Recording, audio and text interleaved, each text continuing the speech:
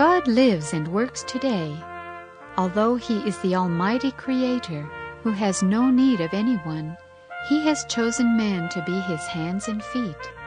Yes, He has chosen and called us to bring relief to a world that is hungering for love. Can there be any greater calling than this, to bring others the love that makes people blessed and happy? How can we do this?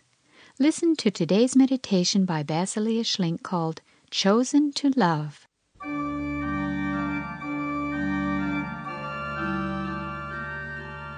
If our hearts were filled with a strong, consuming fire of love for Jesus, we could turn the whole world upside down. The missionary and prayer warrior John Hyde was so captivated by this love for Jesus that he couldn't bear it when no souls were won for the Lord. Often he was driven to pray through a whole night. And indeed, new life broke out, not only among his fellow missionaries in India, but among all the heathen too. In response to his prayers, every day great numbers of heathen came to believe in their Lord Jesus and were saved. Once, when Catherine of Siena visited two murderers who had been sentenced to be executed, her heart was seized by a love for them. In spirit she saw them already in the torment of hell, and so she entered into prayer, fasting and suffering for them. Why would she do such a thing for two people she didn't even know?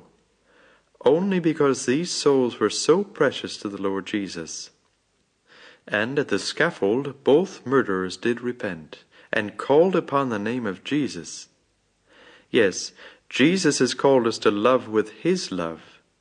In John 17 he prays that the love with which God has loved Him may also be in His disciples. For we were chosen in Him before the foundation of the world, that we should be holy and blameless before Him in love. That is why our whole lives depend upon love. The Apostle Paul says, "If I speak in tongues of men and of angels, but have not love, I am a noisy gong or a clanging cymbal." But how can we acquire this love? Where can we find it? This love can only be found in Jesus. He is the only one who really loves. He's the source of all love. His nature and heart are only love. It is His love that overpowers sinners and makes them loving.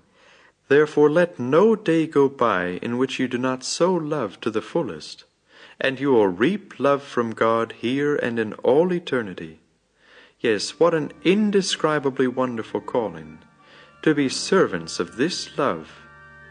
Our only answer to such love must be total commitment to Jesus, to Him who is eternal love. Jesus is love everlasting. He came to us below, that God to all His children a selfless love might show. Eternal love is still waiting, and pleads with every heart. Oh, won't you hear and answer? I cannot bear to part.